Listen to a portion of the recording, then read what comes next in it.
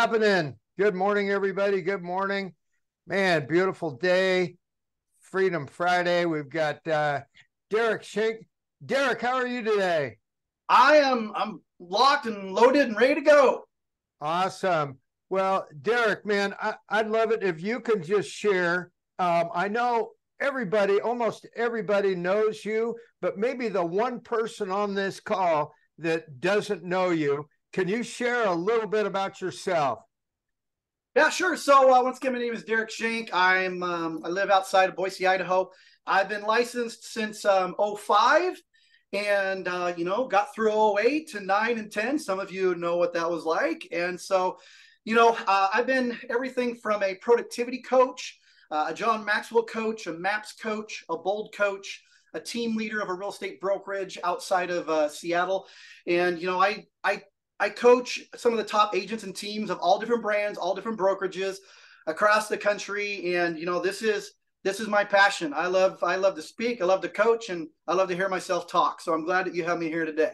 Man, and this is awesome. Well, and I know that we've been chatting a little bit about the market, and I'm super excited about the current market because it just spells three things to me: opportunity, opportunity, opportunity.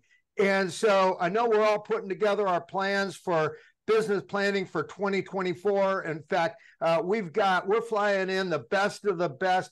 Viral Workman is going to be in Roseville on the 16th to do the business planning. And if you don't have your ticket, you need to get your ticket. If you don't have your airline, you need to fly and get there because it's going to be amazing. But in preparation for our business planning, none other than Derek Schenck he's going to share the three key areas to focus on for your business plan for next year. So Derek, rock and roll.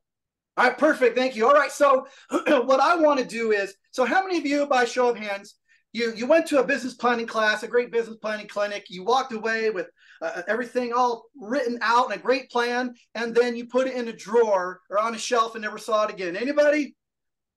Yeah, we all have, and I have too. So that is why I really want to reach out to you guys today, because the classes are great. The courses are great. I taught business. I got the business planning class CE certified in my state a long time ago and taught it. And most people do it wrong. I even taught it wrong for the longest time. And so that's why I want to share with you is what the missing key is. So you walk away with a revenue model. Some people call it economic model. And here is my GCI, my gross, my net, my volume, my units, my appointments. And you say, oh, this makes sense. And you put it in a drawer and you never follow it. It's because you were never connected to the goal. You go in there and you say, okay, my goal is $100,000. Why? I don't know. It's a nice round number. Well, cross it out. Or you say, oh, my goal is $1 million. Why? Because the instructor said add a zero to whatever your goal was. And I understand that and I get that. But if you're not connected to that goal, you're not going to follow it. So my goal here today is for you to be better prepared walking into your next, business planning class, so you come out with a better plan, right? The Viral Workman one is going to be awesome. I've seen his workbook. He's going to cover a little bit what I'm going to cover today. But we got 2 weeks to prepare. Most people walk into a business planning class, they don't have their numbers. They don't have a goal. They don't have a plan. So you just randomly put some numbers down. It goes, oh, this makes sense. And you never look at it ever again. So that's why I'm here. I'm here to help prepare you so you walk it with a better plan. So first, we're going to talk about purpose. Write that down, purpose. The number one thing we got to figure out is purpose. Some people call it your why, your big why. I like to look at as in what is your central purpose? Because I coach people of all different levels. I've coached, people who become rookie of the years and created teams. But some of the top people I coach, they say, Derek, I have no trouble in real estate. I have no trouble with the finances. But if nothing changes, I'm on the verge of a divorce or I'm on the verge of a heart attack, right? So we got to figure out not just the numbers and the money. We got to figure out what is your goal? What is your why? And let's build a business to do that. So purpose. Let me tell you a quick story here. Anybody know who Andre Agassi is? Andre Agassi. All right, really quick. So Andre Agassi, he had 8 Grand Slams, an Olympic gold medal, 2 Davis Cups. And in April of 1995, he was #1 in tennis player in the world. In the world. Now, in his book called Open, he tells a story. He says, you know, one day I looked in the mirror and he said, what the hell is wrong with me? I am number one in the world, and inside I feel empty.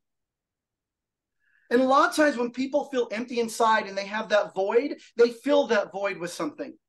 Sometimes it's bad relationships. Sometimes it's alcohol. Well, he went to meth.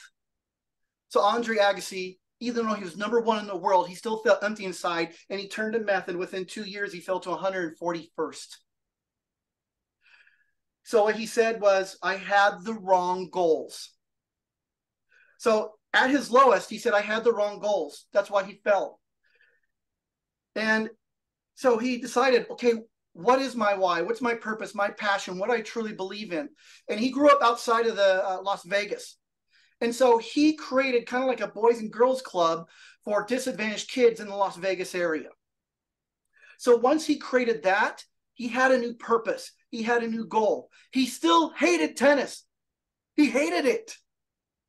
He just happened to be really good. And he used tennis as the vehicle to fund his purpose. So within 2 years, in 1999, he went back to number one again, because he tied the action steps, the practice, the routines. He tied them into what his purpose was.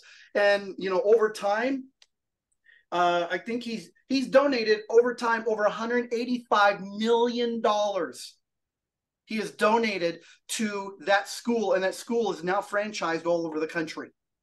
$185 million to his purpose and his passion. So he said, quote, now a game I always hated became a priceless gift. At last, my fame will have a purpose.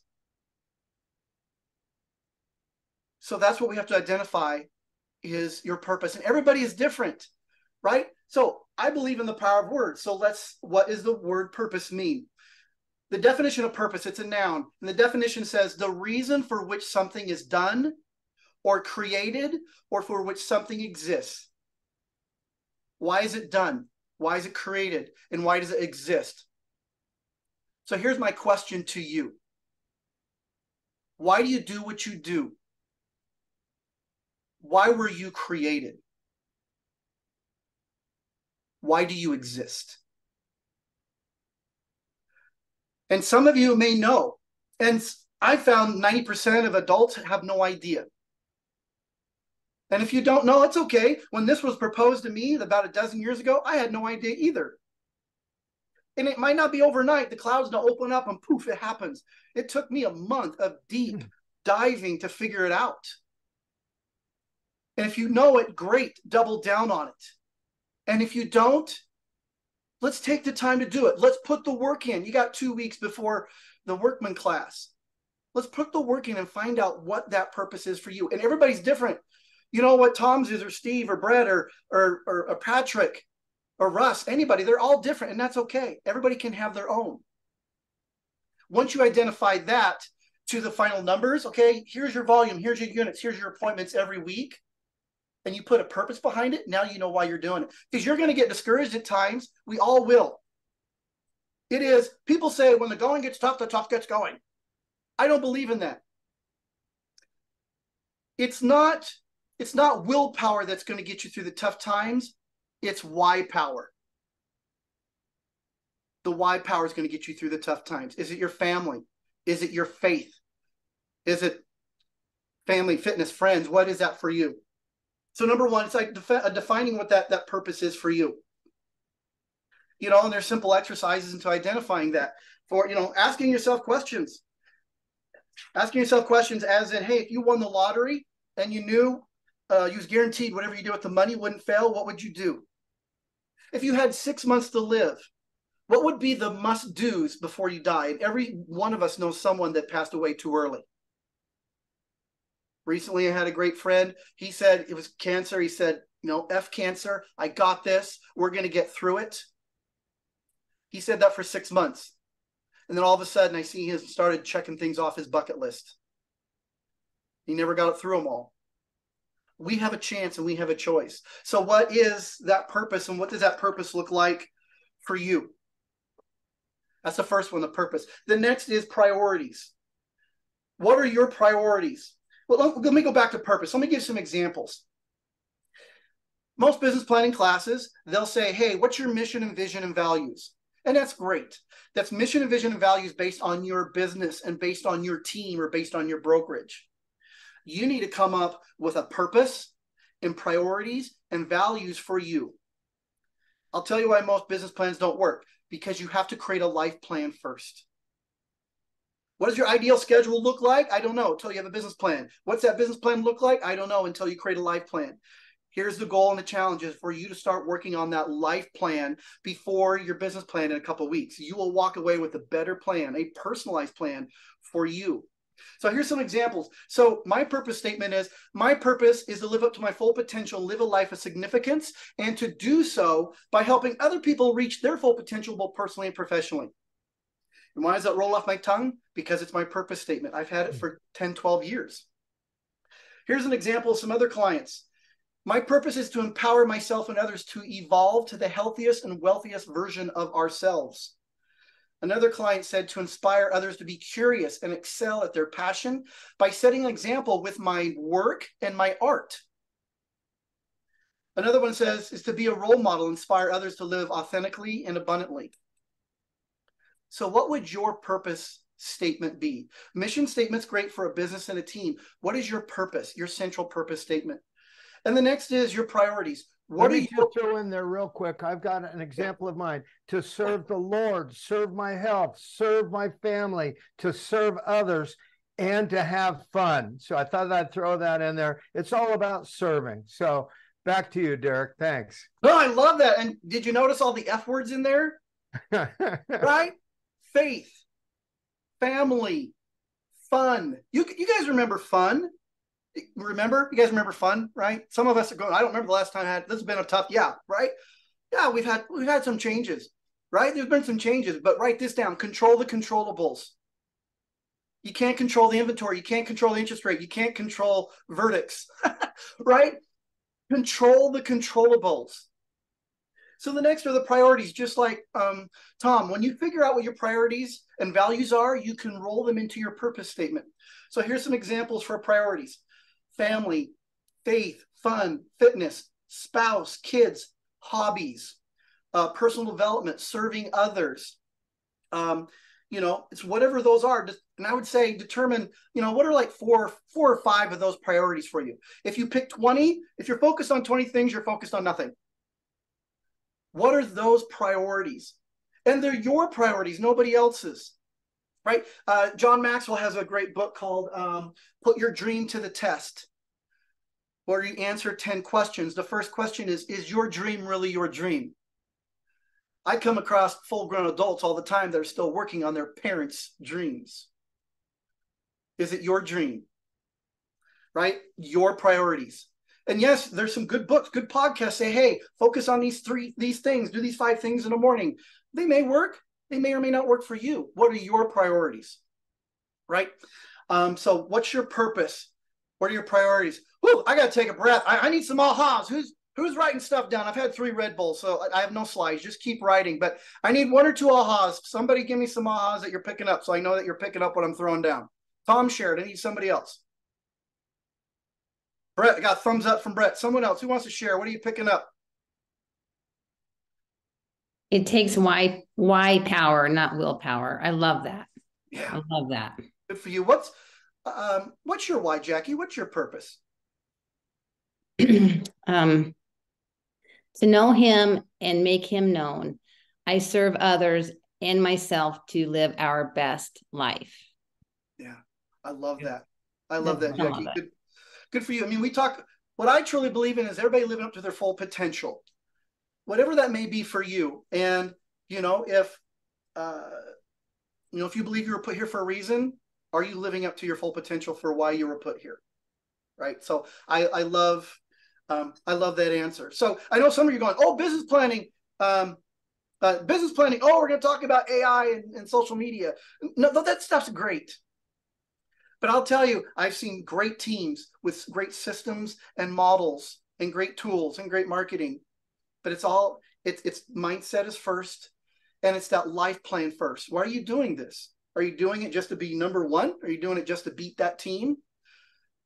you want to really fuel that fire, have a purpose and know what your priorities are behind that as well. And the next would be the values.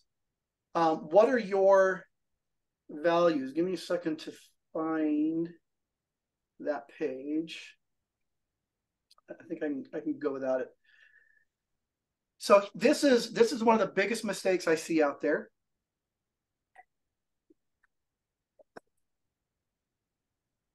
So like for an example, someone says, hey, Derek, I want to join this team. Do you think I should join them? Well, their splits are this, their marketing's this. It's like, do you know what their top 3 values are? They'll say, no, I don't. I say, do you know what your top 3 values are? And I will challenge them to come up with the top 3 values. When I was a team leader, someone says, I want to join a team. I say, great. I'm going to put you in 2 different rooms. I want you to write down your top values. I want you to write down your top values. And then we put them together and see if they're similar. Because what I found is if someone joins a team and your values are not the same, yours is about faith and love and contribution, and someone else is money and sales and world domination. Nobody's is any better than anybody else's. But if your values are not in alignment with the other person on your team, that the relationship will deteriorate over time and it won't last. This is what we have found. So psychologists have found that nothing creates internal trauma, as in stress. Nothing creates internal trauma more when your outside actions and behaviors are not in alignment with your internal values. Let me say that again. Nothing causes more internal turmoil more than when your outside actions and behaviors are not in alignment with your internal values.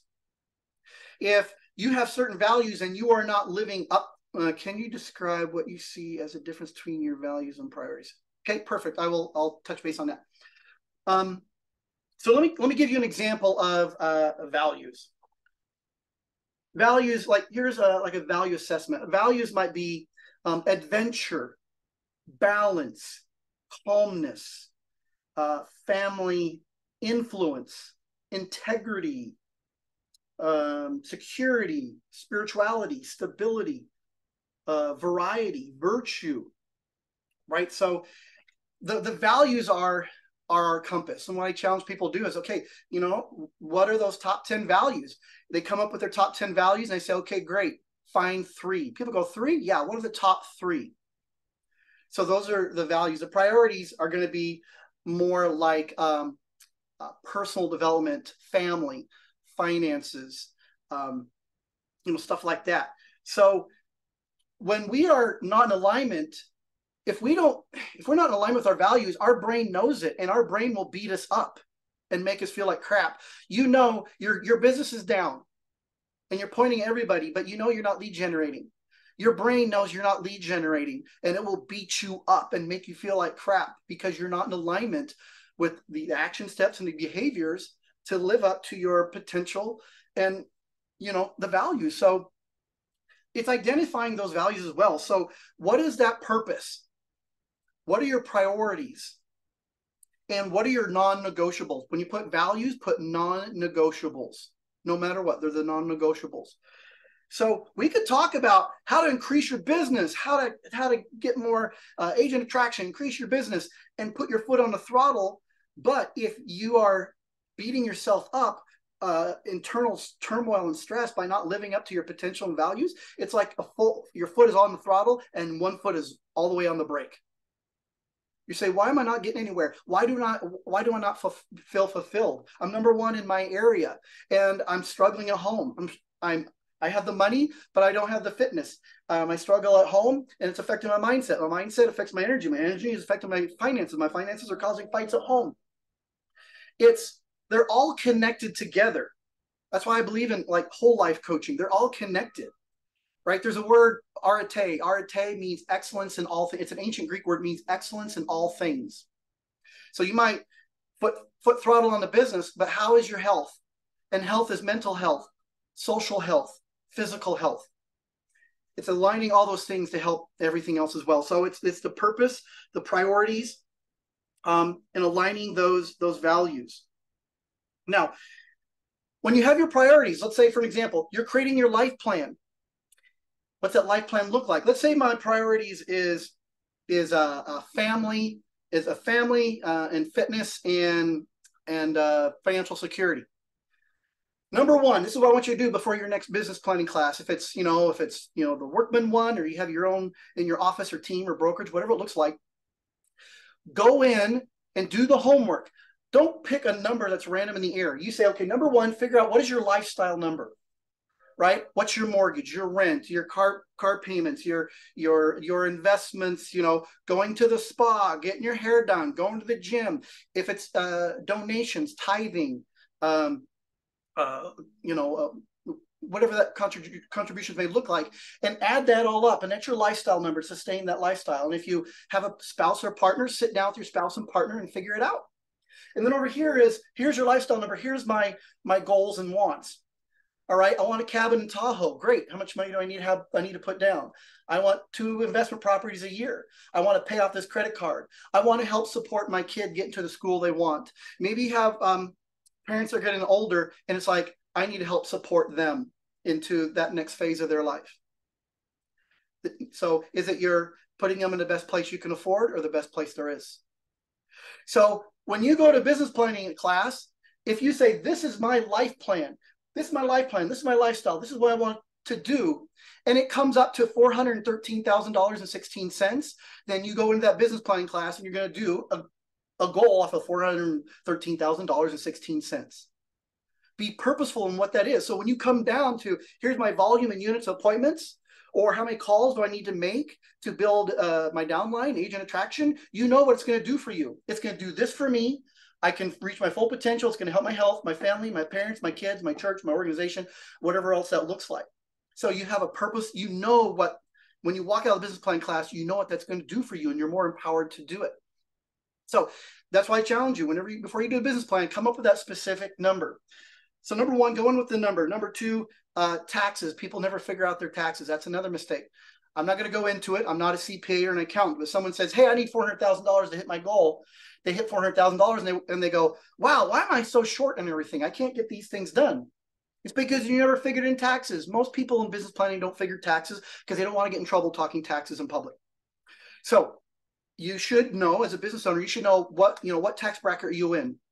You should know that going into your business planning class, right? If you need to clear $400,000, clear after business expenses and taxes, if you got to clear that, then you got to know what your business expenses were from last year. You got to know what tax bracket you're in. To clear 400, you might have to make 650. But go in so you come out with real number, not ballpark numbers. So figuring out here's the other mistake. I know I'm giving you 3 days worth of stuff in 30 minutes. Okay, I know. I'm just telling you what I see, the people who make it and the people who don't. So purpose, passion, priorities are the people who have the most focus and they stick to it. The mistakes are taxes and the focus. If you put it in a drawer on a shelf and never look at it, it's not going to do you any good. But there's a saying out there that goes, the energy flows where the attention goes. So once you create that life plan and once you create that business plan, and you're going to have like an economic model or a revenue model, they call it, maybe you have a marketing plan. I want you to look at it every single day for 30 days. Yes, 30 days. Why? In 30 days, you should have it to memory. You know your purpose statement to memory. You know what your volume, units, appointments are to memory. How many calls for agent attraction a day? You know it to memory. And when you're that focused and you look at it every day, you activate what they call the RAS, the reticular activating system. And whenever you know that I need these kind of opportunities to make these things happen, you're going to find the opportunities. The RAS is going to help you find them. So you have that life plan, that business plan. You look at it every day for 30 days. After that, you're going to look at it. Yeah, great. The 2-10-40, just like the team leaders did, right? So, you every day for a month, and then you can look at it weekly. Like every Sunday morning, you look at your business plan, your life plan, etc. And then write this down, track, review, and improve. Okay, so you get your numbers from a business plan. Here's my volume, units, appointments. Every month, you need to track the numbers, review the numbers, and then what do I need to improve? The numbers tell a story. So when you track the numbers, what are the numbers telling you? How many calls does it take to get an appointment? How many appointments set? to the appointments gone on. How many appointments actually you get an agreement signed? How many of those close? What's your average commission? You got to track all those numbers. How can I help you as a business coach? Someone says, hey, Derek, I'd love to hire you as a coach. How can you double my business? I have no idea. I have no idea how to double your business until you show me your numbers. Get the numbers and then we'll know. That's what business owners do, is track the numbers. All right, so I got a couple more things. We have a hard stop here in a couple minutes. Give me a thumbs up. You guys picking up what I'm throwing down? Man, this was great. Yeah, I'd like to get one or two more ahas here in a second. But one of the things that I always do on a continual basis is spend time thinking time, where I just go out in my backyard and no phone, no text, no distractions at all. And I just sit there in the morning with my coffee, with a sheet of paper, and I just start journaling and writing things down. You know, what's my big why? What do I want to accomplish? What has worked well for me? What has not worked well? What am I not thinking about? What am I forgetting? You know, who can I partner with? I mean, just start journaling, start writing it down without any distractions, and that's super helpful. So love to get a couple of other ahas or nuggets. Or Derek, did you have a footnote on what I just said? Yeah, you know, and I love that. You know, like John Maxwell, he has a thinking chair, right? He has a workstation. He has a thinking chair, right? It's where he thinks about everything else. So you know what? This is something I have in this course I do. It's like a weekly review, and then your top priorities. A weekly review is what were the distractions? What can I do to improve? What should I have said no to? What am I grateful for? Right? Appreciation, gratitude are the highest forms of energy. And this is what I'm going to do. I'm going to throw this out there because I know I threw a lot at you, and I truly believe what goes from good to great is the prep work going into this business plan. So this is what I'm going to do for everybody on this call and this call only. There's a benefit to showing up to this stuff live. Okay. So I have this course called Arete Life, and it's about creating a life plan. It asks you the questions on, you know, what is your purpose? It has a list of values where you choose the values. It has those weekly questions that you know, that Tom just talked about. I'm going to give it to you guys for free. It's a $100 course. I'm going to give it to everybody on this call for free because I love this organization. We're here just to help each other, right? It's November is a month of gratitude. So if you email me at Derek, Derek is DEREK at DEREKSCHENCK. So DEREK at DEREKSCHENCK.com. So Derek@Derek.com. If you email me in the next hour, I will send you a link to get the download. It's 6 hours of videos. If you want to watch it an hour a day, or you want to binge watch me, good luck with that, because this is what you get, right? But you can watch the videos, do the handouts, work through this, start getting that life plan figured out before your next business plan.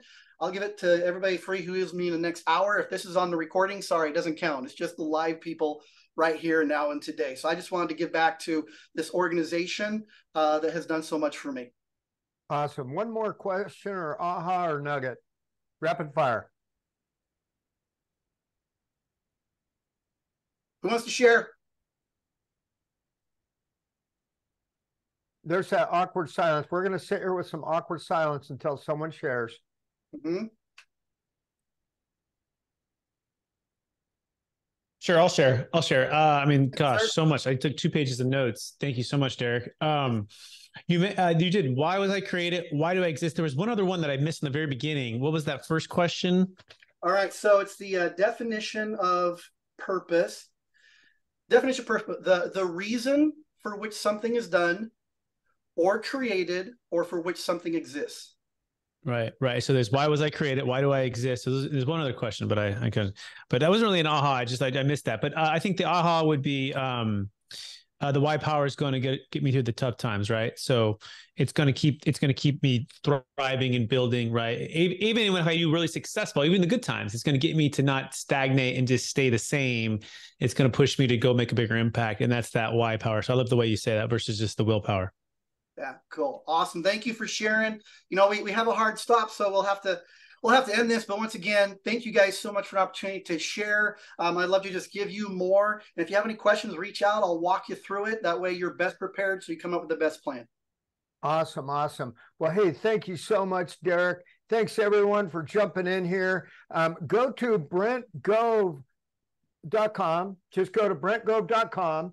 And if you're not yet signed up for the business planning clinic, I just put in the link, sign up. You got to be there because, again, there's so much opportunity right in front of us. So we all got our inspiration, time to put in the perspiration. Happy Friday. Have a great weekend. Thanks, Derek. See you, everybody. See you later. Thanks, guys. See ya. Bye now.